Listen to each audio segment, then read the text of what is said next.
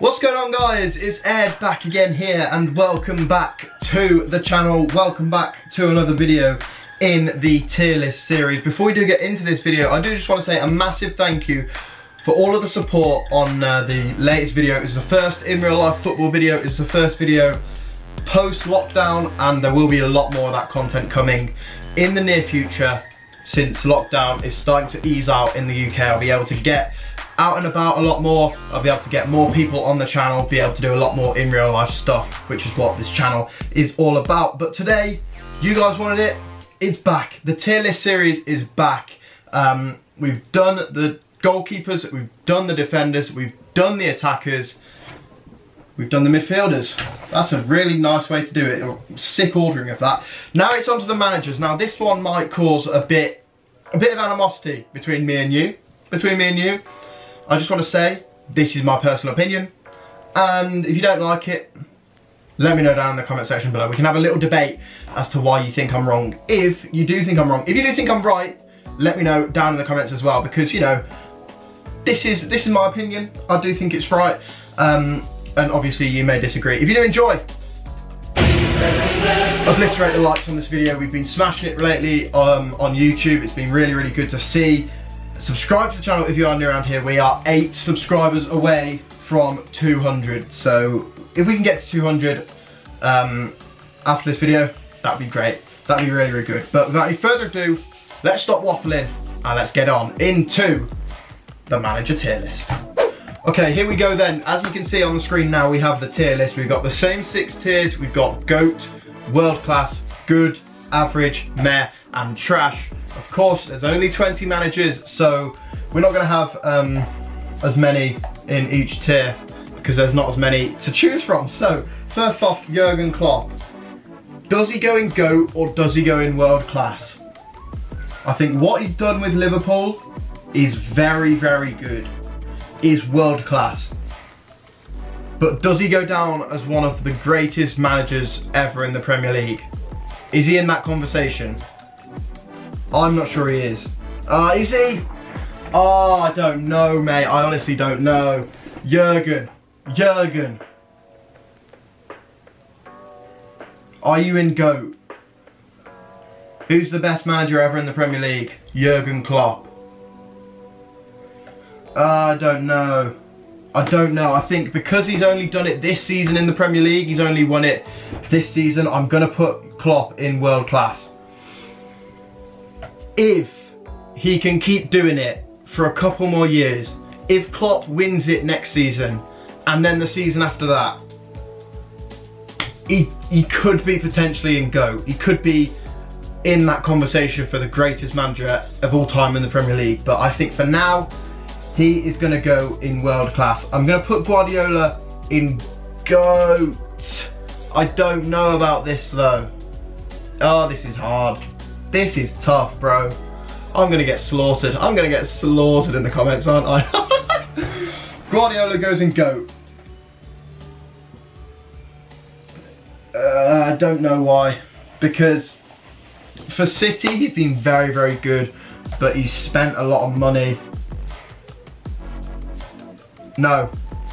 Guardiola goes in world class. Guardiola does not get in GOAT simply because he's spent a lot of money and he's got success. Jurgen Klopp hasn't really spent that much money and got success. So I think the fact that Klopp hasn't spent much money and got success, and Guardiola has spent a lot of money and got more success than Klopp, I think that balances it out, and I think I have to put them in the same tier. If you disagree with me, let me know down in the comment section below. I want to know what your guys' thoughts are on these two. When I started this, I put Guardiola in GOAT, but now he's in world class alongside Guardiola. Brendan Rodgers is going to go in good. I think he overall is a good manager, did very well with Celtic. Although it's not very hard, is it, to do well with Celtic. But this season for Leicester City has been very good, and got them into a Champions League position. If they can see out the rest of the season, if they can keep going strong, they'll get in the Champions League again. And I think the fact that they were 3rd for the majority of the season, compared to the teams around them, compared to the competition, I think Rodgers has to go in good. Rodgers has to go in good. Frank Lampard, I'm going to put in good as well. Now, this one might cause a bit of controversy. A lot of people might put him in average, but I'm going to put him in good. I think Lampard is a very good manager. I think that Chelsea side that he's got has a lot of potential. I think at the minute, Lampard is a good manager. He's started to string together some results that are pushing Chelsea in the forward direction. Chelsea are up to third now in the Premier League, and I think Lampard, with his first season in Premier League management, to do what he's doing with the transfer ban, I think that is a sign of a very good manager. He's not been able to build his own squad. He's not been able to get his players in that he wants. He's had to do it with the hand that he's been dealt. So Lampard is going in good. Next up, Ole Gunnar Solskjaer. I'm gonna put him in average. I don't think he's at the level of Brendan Rodgers. He's very indifferent. Ole Gunnar Solskjaer is very indifferent.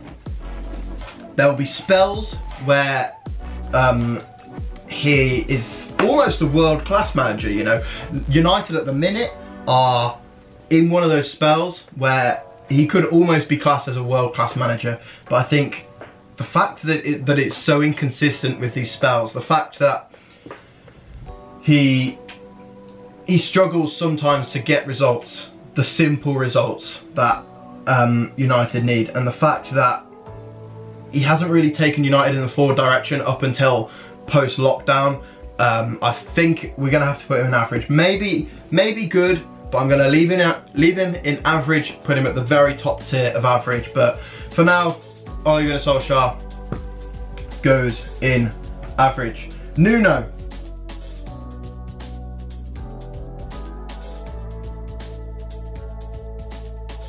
Gonna put him in good. Gonna put him in good. He's taken Wolves from the Championship to the Europa League, to almost the Champions League, and no, I was not going to put him in world class because it's biased. I know there he is on my wall, man like Nuno.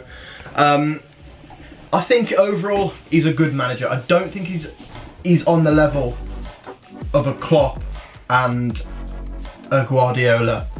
I think what he's done with Wolves is amazing. It's unbelievable, taking them from the Championship to the first season in the Premier League to then the Europa League and almost the Champions League. That's obviously an amazing achievement and I love him for that, but I don't think he's on the level of a Klopp or a Guardiola. But I think he's at the top tier of good. I think he's at the top of good. Chris Wilder, again, is going in good. I think Chris Wilder is on the same level as Nuno. To take Sheffield United from Little League 1 to Premier League 7th in the Premier League is outstanding. It's outstanding. And Chris Wilder has done a very, very good job for Sheffield United, and he's going in good. Not world class, because again, I don't think he's on that level, but overall, he is a very, very good manager. So hats off. If I have a hat, take it off to Chris Wilder. Excellent, excellent manager. And he is going in the good tier. If you do disagree with me on this one, on Nuno, on Ole Gunnar Solskjaer, let me know down in the comment section below. Mikel Arteta, I'm going to put him in good. But I don't think he's on the level of Nuno or Lampard. I think he's just below that, but he's got a lot of time. This is his first season in management, don't forget that. He still hasn't had a transfer window, still hasn't had many transfer windows to get his team in that he wants. And overall, I think he's a good manager. He's not average, he's good. He's good. Arsenal have done well under him. They've had a few rocky patches, but overall, done a decent job. Mourinho goes in GOAT. Jose Mourinho is in the conversation for the best Premier League manager of all time. Obviously that's Alex Ferguson, but Mourinho does come into that conversation. He is up there with the best of all time. So Jose Mourinho goes in GOAT. At Spurs, he's been indifferent. Sometimes he makes unbelievable results happen. Sometimes he's very, very poor. But I think the experience that he's got, the things that he's done at Chelsea, he has to be in that conversation, and he has to be in GOAT. I think he's above Guardiola. And I think overall, he's a GOAT manager. Jose Mourinho goes in GOAT. Roy Hodgson goes in average. Done a decent job at Palace, to be fair. Done a decent job at Crystal Palace to keep them in that top half of the table conversation. Hasn't really taken them forward though. Hasn't really made Palace step up a level. He's just sort of kept them around where they are. So Roy Hodgson, average. He's just an average manager. Next up, Sean Dyche, going in good. Got Burnley into the Europa League. The next season, last season they struggled because of the fixture congestion, but again this season they've been very good. They're up in that top half of the table. They're up in that conversation for can they possibly get Europa League qualifiers.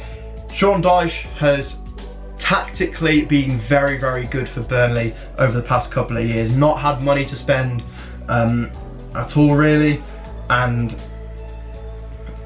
worked wonders on the pitch with the players that he's got. He's figured out a system that works and works very, very well. So overall, Sean Dyche goes in good. I've actually met Sean Dyche. Nice lad, nice guy. Eddie Howe gonna go in average. Before this season, I probably would have put him in good just because of what he's done for Bournemouth. But this season, they're teetering. They might go down.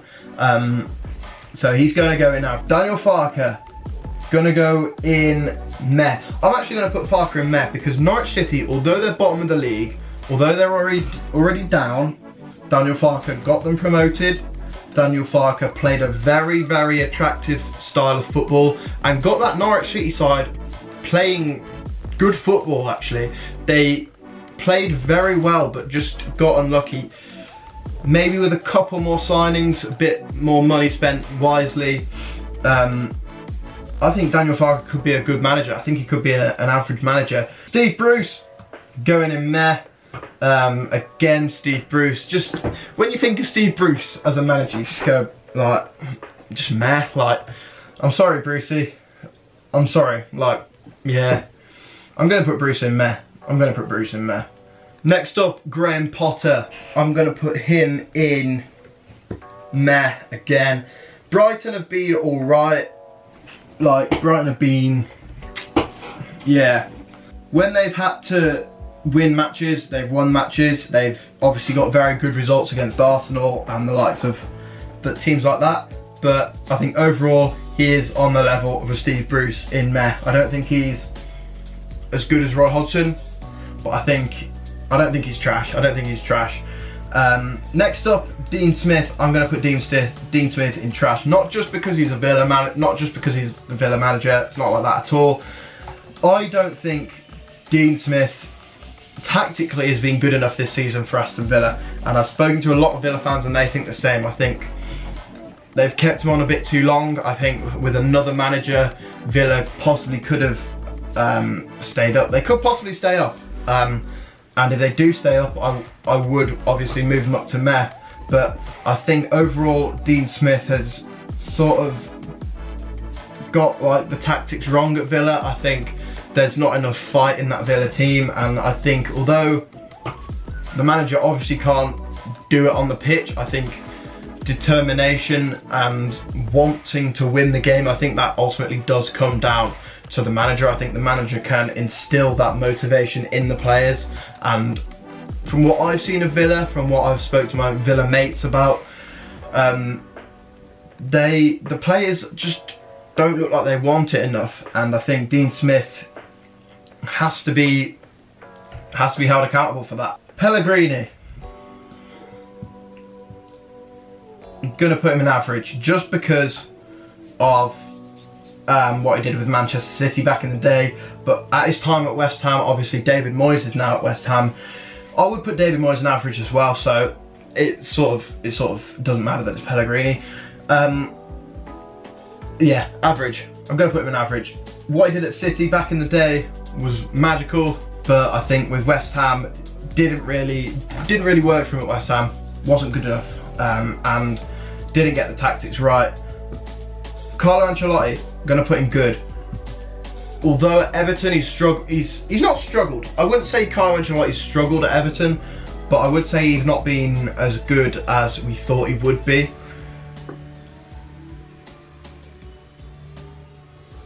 Yeah, he's going in good. He's going in good. I was trying to think of what to say then, but Carlo Ancelotti is going in good. He's a good manager overall. Ralph Hasenhüttl going in meh. There's actually a shout to put him in average, because after they got whacked by Leicester City, could have easily given up. But didn't, and kept going, kept trying to play his style of football, kept trying to get the Southampton players motivated for the games, and they've come back and they've done a really, really good job this season. So there's actually a shout to put Hasenhüttl in average, but I am going to put him in meh, just because I don't think he's on the same level as a Roy Hodgson or a Pellegrini. Finally, Nigel Pearson going in meh. That completes the tier list. Nigel Pearson going in meh. I don't think he's at the level of an average. I think meh is the right tier for Nigel Pearson. Sometimes he can win his team the game. Sometimes he can lose his team the game. Got a temper on him. And with Watford, since he's come into Watford, they've been very indifferent. Sometimes they look brilliant, sometimes they look awful. So I think overall, I'm going to put him in meh. That is the tier list complete. Let me know what you think down in the comment section below. Do you think I got it right? Do you think I got it wrong? Obviously, football is a game of opinions. If I did get it wrong, in your opinion, please be kind about it. I ain't got any time for beef. I just can't be arsed with it. If you want to hate on me in the comments, go for it, because I got your manager wrong. But yeah, that is my tier list, that is my opinion. Jose Mourinho is the only one in GOAT. I don't think Guardiola is in GOAT yet. I think with the money that he spent and the team he's got at City, he has to be winning the league almost every season, and obviously didn't do that this season. Klopp is also in world class, as I said, just because he hasn't done it enough times. He's been very, very good this season. If he can keep it up for the next 2-3 seasons, well, this season and last season he was good actually, but if he can keep that up, keep the ball rolling at Liverpool for the next 2-3 seasons, then he could be in with a shout at GOAT. But if you did enjoy this video, you know what to do. Smash that video, smash that like, subscribe to the channel if you are new around here so you never miss out on any more tier lists, on any more in real life videos, in any more vlogs, football vlogs when we can go back to the matches. Yeah, all of that and more coming soon. Thanks for watching, have a very nice rest of your day. Goodbye.